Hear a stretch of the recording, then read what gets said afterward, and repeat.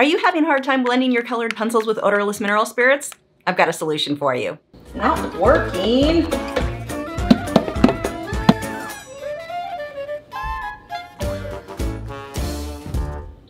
First, we've got the Faber-Castell Polychromos.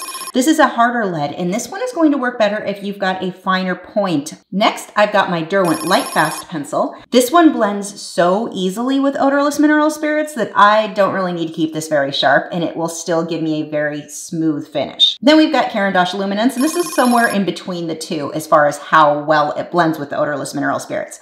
So starting with Faber-Castell Polychromos, I want to keep this pencil really, really sharp so that I can get it into all the little nooks and crannies. And the other thing is I am not pushing very hard. If I push very hard, I'm going to limit how many layers I can get onto the paper. So what I will do is add several layers, and I'm going to work the pencil in small ovals or circles, going in a few different directions here. So the main reason that people will have problems with odorless mineral spirits not blending well, or they don't like the results that they're getting, is that there isn't enough pigment from the pencil on the paper. If there isn't enough pigment, there's nothing for the OMS to work with, and you end up with a very grainy, gritty look. The Faber-Castell does take a little bit more work to get a really smooth finish. It can absolutely do it. You're just going to have to put more layers. The brush that I'm going to be blending this out with is just a Taklon bristled filbert. What I will do is dip that brush into the OMS and then dab some of that off on my Viva paper towel. And it needs to be either Viva paper towel or an old rag, like an old t-shirt, because regular paper towels don't play really nicely with OMS.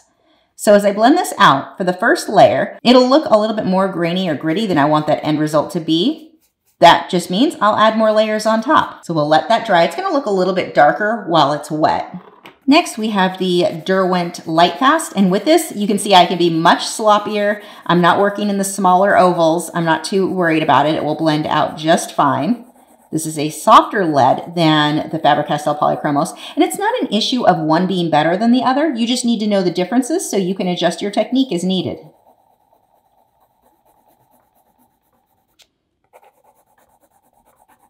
You can see even with this, I'm still going to put multiple layers. You can hear my dart frogs chirping in the background. I cannot edit that out easily. Let's go ahead and blend that one as well.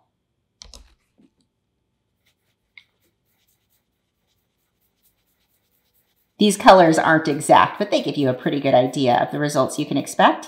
So you can see with this one, I did not need to put nearly as many layers to still get a very smooth finish.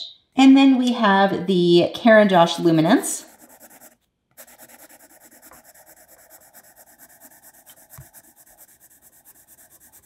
This pencil's actually a little bit scratchy, feeling weird. So I'm going to do the same thing. I'm going to work it in different directions. And I don't need this to be quite as sharp as what I wanted with my Polychromos. But you also don't want it to be super dull. What happens when the pencil is more dull or the end is more rounded, it catches the top layer of the tooth of the paper. And so that gives you that more grainy, gritty look.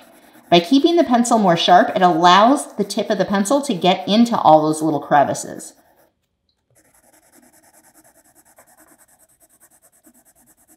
But with some of the pencils, they just blend out like the Derwent Lightfast so well, it doesn't really matter. So let's blend that with odorless mineral spirits as well.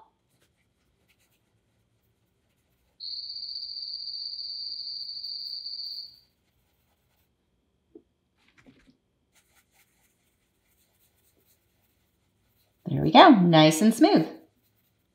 But I had to put a lot of pigment on the paper to get these to look smooth and not have that super grainy, gritty look. What happens a lot of the time is people will do a light layer like this and expect it to look like or react how watercolor pencils or Inktense would. So there's not a lot of pigment there. It will blend, it's just not going to blend quite the same. It's going to be more pale, it's going to be just kind of grainy looking. It's not the same as the one where we put a lot of layers. So if this is the result you're getting, more layers is most likely the solution you need. And of course, the type of pencil you use will determine how many layers or how much pigment you really need to lay on there.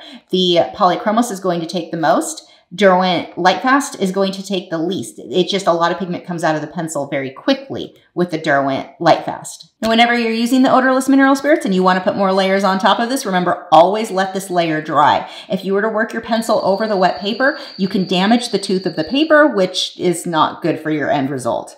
Now, I'm going to put a few more layers on this because I want to show you what happens when you have a lot of layers and you use too much odorless mineral spirits. So my next tip for you is on your initial layers, you can use a lot of OMS on the brush. But when you build up and you've already got a lot of layers on there, each additional layer and each additional time of blending out with the OMS, you want to use less and less OMS on that brush. So there's one more layer. Let's go ahead and just blend that. See, I didn't even have to redip this in OMS, just what's on the brush is enough. And it's already starting to cause the pencil to slide around a little bit.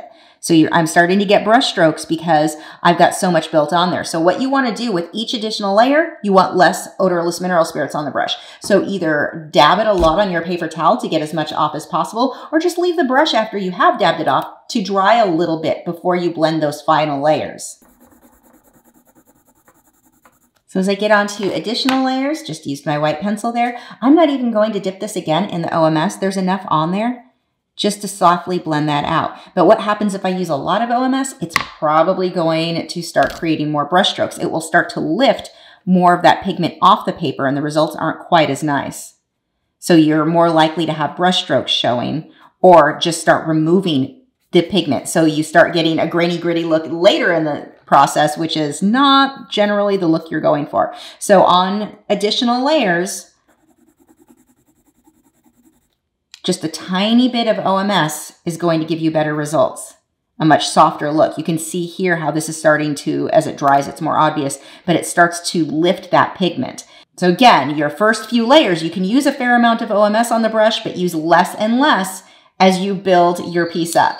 See what I mean by how gritty and grainy that is? There wasn't much pigment on the paper before I blended out. I only put a layer or two, and that's why that has that really rough look versus the smoother look where I added more layers. You can see on this one where I started to remove some of the pigment because I used too much OMS on later layers. If you found this helpful and want to follow along with more of my art lessons, you can become a student over at Patreon. For as little as $4 a month, you get access to all of my longer tutorials. Was this video helpful? I think you will like this one full of more art tips here.